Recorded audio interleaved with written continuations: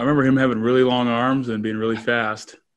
But no, that was a fun game getting to go against him, because I remember it being my sophomore season, getting to go against, a premier edge rusher like that. I was like, oh, this is a big game, it's a big game for me.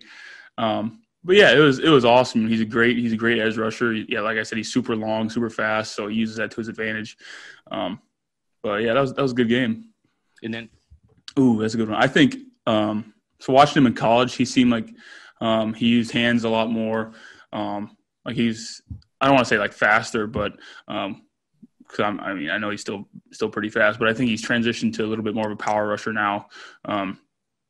But that's been the biggest thing. I remember like his first step still looks the same, which was kind of, I don't know, it's kind of weird, when I first watched it on film. But he's got good get off. But I think now he uses that length a little bit more. I think just how athletic he is. I think that they got like a good 1-2 punch with Chase and Montez Sweat. Montez Sweat, he's more of a power rusher, and Chase does. He throws a lot of moves at you, tries to bend that edge. I think that's another big thing too. When he's coming around that, if you bubble him and he's coming around the edge, he can dip down low and he does a good job keeping his toes pointed at the quarterback. But yeah, they're both really good rushers. So it's gonna be fun. As Tristan said in the intro, Montez Sweat does have long arms, and he uses power moves. He's not a real nimble, agile kind of guy. He just has a lot of speed, but doesn't use his speed with his athletic ability.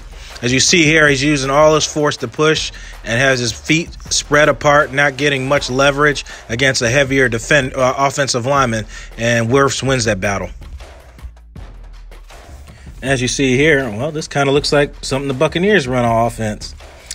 Wirfs and Montez lined up again. Let's see what Montez does at the point of attack. Gets a quick step off, and then look.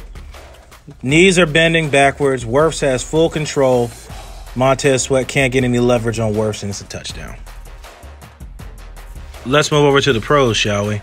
Montez does what Montez does, gets a quick step off at the point of attack.